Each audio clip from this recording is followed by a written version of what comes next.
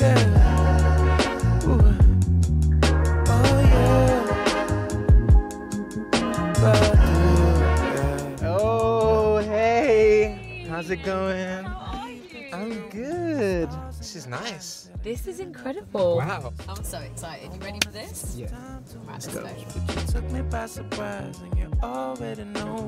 We're on our way to the most famous jazz club in the world. Why are we heading there? Well, Ronnie Scott's is the place where I cut my teeth when I just moved to London from Birmingham. My mum and dad and my sister all came to like my first headline show there, which was crazy. As soon as I walked out there, I just felt the warmth from the crowd and I was like, this is where I belong. Nothing beats that feeling as a performer, don't you think? When you literally just like get out there and feel that energy from the crowd, like that is literally the feeling that I'm chasing every time I perform. One is we made it. Ronnie Scott. Easy peasy. Let's go. To give you what you need. I'm so excited. Wow, look at this room. We're in Ronnie Scott's, this is it. We're here, and we saw your name as we walked in. Do you have particular memories, like, of the first time you walked in? It was a jam session, and I was waiting to see if I was allowed to get up. I just went crazy on the piano. The rest, as they say, is history after that night, and I've been coming ever since. Game changer. Yeah, forget about it. I heard there's a piano upstairs. There is a little piano. Do you want me to play a little something? Shall A little.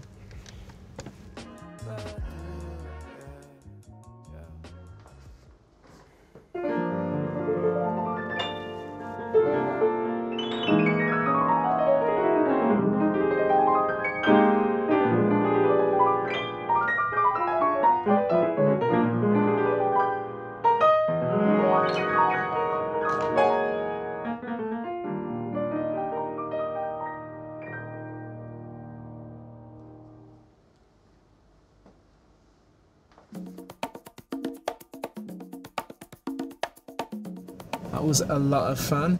It was so nice to see somewhere that means so much to you. So would you say that playing at such an iconic venue was like the moment that amplified your career? I'd say there's definitely a few moments. The first big gig I did was opening up for B.B. King. I was only 15 years old.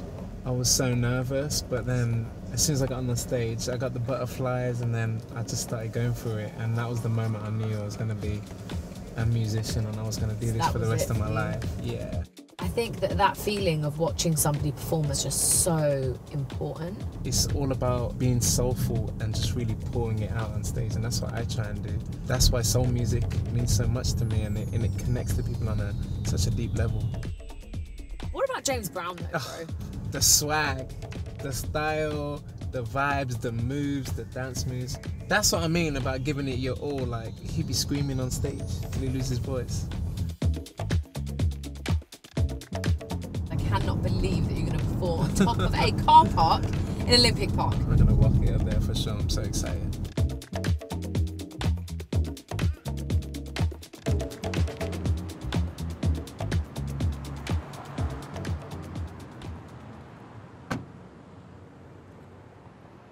One, two, three, and woo. Watch me now. Watch me. Woo. Watch me. I got something that makes me wanna shout. I got something, tell you what it's all about. I got soul. And I'm super bad, baby. I got something that makes me wanna shout. I got something, let me tell you what it's all about. I got soul, and I'm super bad, baby. I got the moves that tell me what to do. Sometimes I feel myself, I wanna try a little something with you. I got soul, yeah, and I'm super bad. Woo. To the bridge, let's go. Woo. Baby, and round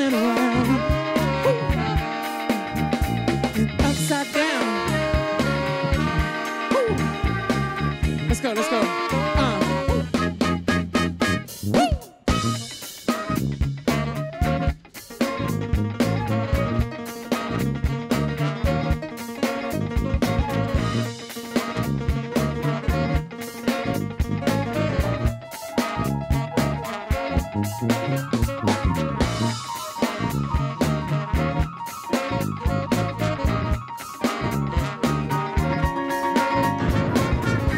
got something that makes me wanna shout. I got something, let me tell you what it's all about. I got something, and I'm super bad. I got the moves that show me what to do. Sometimes I feel myself, I wanna get a little song with you. I got something, and I'm super bad. To the bridge, Reson Coltrane.